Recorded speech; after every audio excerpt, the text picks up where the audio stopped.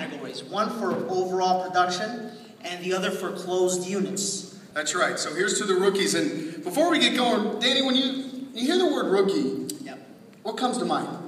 When I hear the word rookie, let's see. So if I would start with R, for example, a rookie is really excited, right? They get their business cards. Yeah. You know, they're pumped up about life. They're really excited. How about you? Exactly. Okay, so we're going to go in that spirit. Yeah.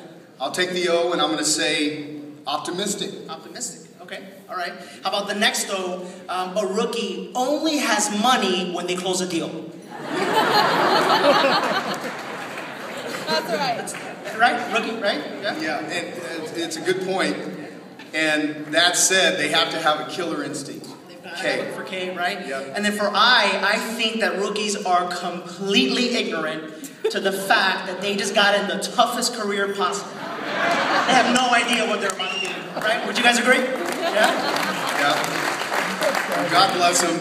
Because of that, too, they've got to be energetic and enthusiastic. Absolutely. Absolutely. So, here are your nominees for 2012 Rookie of the Year for total closed units. Top rookie closed units. From San Mateo, Angela Chen.